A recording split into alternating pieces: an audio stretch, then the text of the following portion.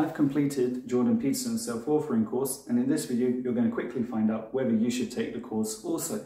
So there are just two questions that you need to answer to know whether the course is right for you or not.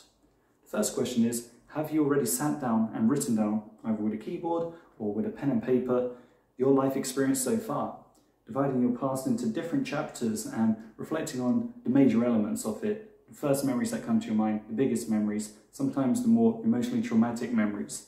If you've already done a detailed inventory of all the memories that you hold from the past, and you've done that in the present by bringing a new light to it so that you're no longer being held back by those experiences, then you might not necessarily need a past authoring aspect of the course. But then there's the future authoring aspect of the course. Have you already sat down and written down a plan? And I mean actually writing down a plan, not just leaving it in your mind, sitting down and writing down the plan. If you already made a plan for where you are in 6 months, a year, 2 years, 5 years from now, if you've already got an idea of where you want to be, then you probably don't need a future authoring aspect of this course as well. So I already had in mind a plan for where I wanted to be, what sort of career I have, what sort of people I'm hanging out with, and I also had an idea of what I need to do on a daily basis, starting today, tomorrow, after tomorrow. What do I need to do on a regular daily basis so that I am getting to those goals that I'm setting for myself, so I can hit those milestones.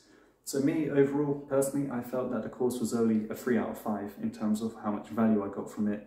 But if you're someone who hasn't reflected on their past and hasn't made a plan for their future and might not be entirely aware of what different personality virtues and faults that you may have, then I would highly recommend this course.